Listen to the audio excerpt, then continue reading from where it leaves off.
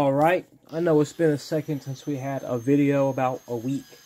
And, that's primarily because I don't have as much time nowadays. No longer the Christmas season, so I'm back to work myself, Gotta finance this reactor somehow. So, I pretty much have, 2 hours a day on the weekdays to work on it. So that's really all it is, but it's slower progress, but it's still progress. So, I've had another excellent suggestion from one of you guys, actually. And this is concerning my issue with the microwave diet problem I've been having, where I was talking about at the end of my last video, how I've tried every type of adhesive that I've known of, even things like extreme heat JB Weld, 2000 degrees Fahrenheit, and they all have failed. And that's simply because microwaves, they work in a very, very specific way. There's many different types of materials concerning microwaves.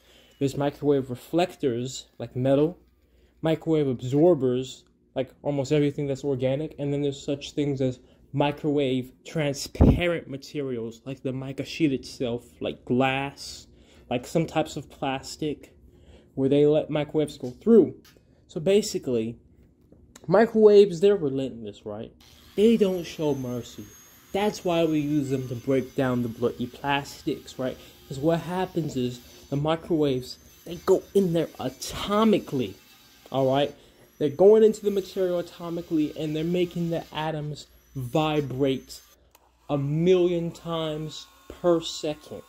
So anything that remotely has a chance of staying together is going to get absolutely denatured and pulled apart. I mean, just think about it.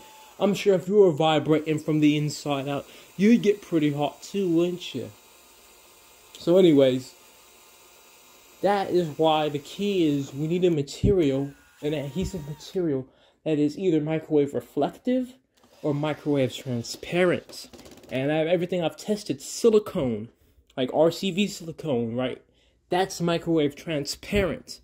So it would never break off or flake off under the microwave. So what would happen was it would end up peeling off of the waveguide sheet and just coming off, and it would leave a giant hole where the gases would escape. But we can solve that because this viewer made the excellent suggestion of I should make almost like a flange, a metal flange, 4 bolts that go in and compress it up against the mica sheet. And so as you saw, I made basically the flange for the mica sheet, and it works really well. I ran the reactor many times, because usually what would happen is it would work the first hour, then it would degrade after the second hour, that type of thing. Work the first one, break it the second. But this one, I've ran the reactor like 3 or 4 times. It's held up great. So I think that this is the solution. So thank you so much for that suggestion.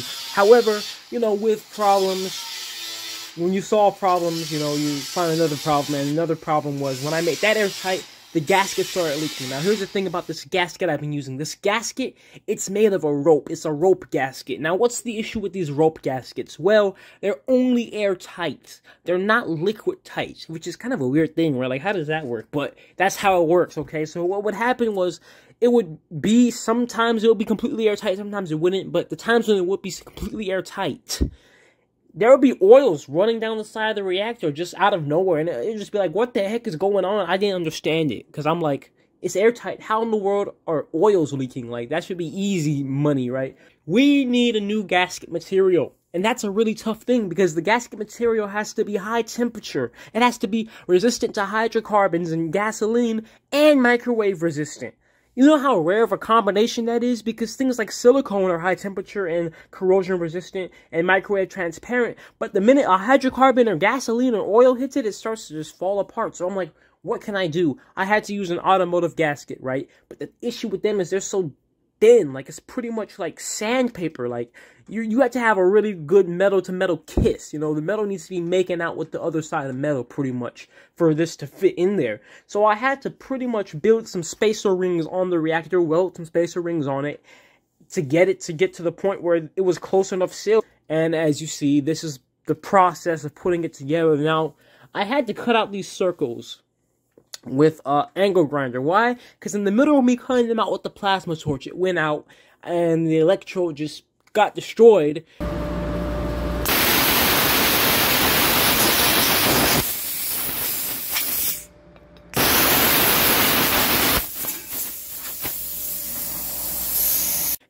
there's no more electrodes. So I had to get creative, had to go Tarzan on them, and had to cut it out with an angle grinder, which is a kind of pretty much a paradox. Cutting out a circle with something that only cuts straight angles. I mean, come on now. I made it work, though. It was kind of tough, but, you know, whatever. They don't have to be perfect. They just need to be, you know, need to do the job. After I cut out all of the circles, you know, they're pretty much hollow on the inside, right? So I was left with all these nice, tasty metal pizzas, right? And I'm a generous person. I'm a very charitable guy, okay? If you want a pizza, come get one, alright? I got more than I can have myself, alright? You want one? You want one? No? You sure? Are you sure you don't want? No? Okay, fine. I'll take it myself then. Gosh dang it. I just try to be nice around here, and nobody ever works with me. Alright, whatever. Most importantly, they need to be flat. So every time I cut them out and I grind them, you know, they warp a little bit. Every time I weld the two together, they warp a little bit, because what I did is I would stack two together, so that way that's even less space, you know, they're taking up even more of the gap. So I put two per side, and I just welded two into one giant ring, and when I would weld them, they would warp a little bit, so I'd have to put them under this torch here, and, you know, do some blacksmithing, take them to the table, hit them until they were flat, because we need these things to be, you know, kissing really well, for this gasket to even work. So after that, it was time to weld the whole thing together, like, to the reactor itself, and that process, it was a very tedious welding process. First of all, the angles were horrible to weld. Who wants to weld this type of circle from the inside and the outside? It sucked. Real big nuts, alright? But we got it done. Had to weld the inside, had to weld the outside. Took up, like, an hour and 30 minutes total to weld the whole thing, just because, like, some points you have to go slow, some points you have to go fast, some points it wants to blow through, some points it doesn't. So I was not worried about it, whether it looked good or not, okay? Half the time, I don't give a river's damn how my welds look. I only care about functionality, and that was my only focus, just to make sure that it was a seal, and there were no gaps, and that that metal was, you know, staying flat. And since I put this big reactor up under it, you know, it was pretty much acting as a heat sink for the metal spacer rings, so they weren't warping anymore, which is excellent. So yeah, that's what I did, and we got it done. And alright, here we have it, fruits of my labor. Really, you can't really see a difference between this and the last reactor. Well, it's the same reactor, but an upgrade, right? It looks almost the exact same, but there's this ring around it, welded from the inside and the outside, and this ring basically just acts as like a spacer, and there's an equivalent ring on this this lid. Same thing, acts as a spacer, and this will allow me to use a gasket which can actually resist the gasoline and the high temperatures and the oils, because you see this gasket is pretty thin here. So previously, the amount of space I had between the lid and this, there was too much dead space for this type of gasket to even come close to working right. But nowadays, with this new system, this gasket will work. And this is basically just, this is actually technically two gaskets put together, because one was just super thin and I didn't think it would work. So what I did was, you know, this is the size of one right here. This is the thickness of one. It's quite thin. So I just took two together, and I took some oil resistant high temperature silicone, and I just put it between them, and I just let it set overnight with like weights pressing on top of them to keep them nice and firm together. You can see some of it there, and the hope is that this will be enough to completely seal it. And that high temperature silicone, since it's so little surface area of it will be in contact with any oil or any gas or anything, it more than likely will not degrade. But if it does, you know, the compressional force against this alone would technically be enough to hold the two gaskets together and make a seal. But, you know, we just wanted to be safer than sorry. I just hope that I don't have any leaks in my welds at this point, because, you know, that would be annoying at this point, because it was quite a bit of welding to do this. But you know how welding is. You can weld for like many hours just to mess up on one weld, and then you have a leak there. So we really won't know that until we get there. But right now I'm gonna, you know, tighten this down, and I want to see if the gasket will get compressed. So yeah. Alright, so we got her completely tightened down as much as she'd go with the impact driver, and the only way to know is just to test her out. So that's what we're gonna do. We're just gonna go ahead, we already have some plastic loaded in there, we're gonna turn this baby on, and see how it works. Oh, we also gotta hook up all the pipes too.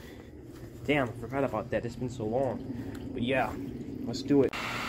Alright, she's been running for a little bit of time.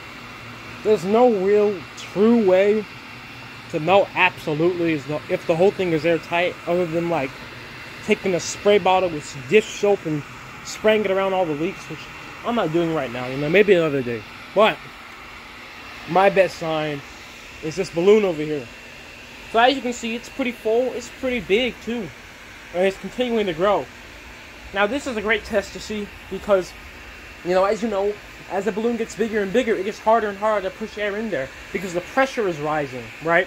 So for this balloon here to be, you know, decent size, it shows that despite how much pressure may be in that balloon, there's more pressure in this reactor, so the gas rather go through all of this and go to the, then stay in the reactor, right? So it rather go through all this and go into the balloon, which is a zone of relatively high pressure, than stay in there or leak out anywhere, because that's the thing.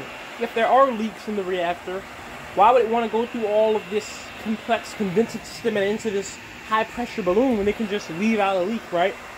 So I assume and I hypothesize that because we have no argon pumping currently, and this is just purely the pyrolysis gas itself filling up this balloon, that, you know, it's pretty good in terms of, you know, being airtight. Maybe not completely airtight. In fact, I doubt that, but it's a pretty good amount. So yeah, I mean, that's a really big deal to me because, you know, a major part of this is that it's airtight. You can't really continue on with it, you know. So now what I can do next to make it better is, you know, tighten down the joints, put Teflon tape between all the pipes, that type of stuff. Once I figure out the best configuration of the condensing system for oil collection, and put insulation on stuff, yeah, do some of the other tips and advice that you guys gave me. I just been so focused on getting it airtight because, like, that's one of the biggest parts of this reactor. So we have the actual reactor itself airtight, and now we have the waveguide sheet cover airtight as well. In fact, you can see some of the screws I put in there sticking up from the top of the reactor on the other side, and those are sealed with silicone because, since, you know, even though silicone is degraded by the hydrocarbons, they're not in contact with it at all. So it's been working perfectly, and that gasket seems to be working perfectly. It's meant for gasoline and oils, and it's high temperature. So I mean, it looks like we got it good. So now I can really just take the time to focus on purifying the gas, purifying the oils, getting the gas, pressurizing the gas, storing it, all that type of good stuff I really just wanted to do from the beginning. I mean, so I just wanted to let everybody know I really do appreciate all the suggestions and advice, and I look at every single one and I consider it, and I will be doing them. I just had to really focus on this, getting this completely airtight.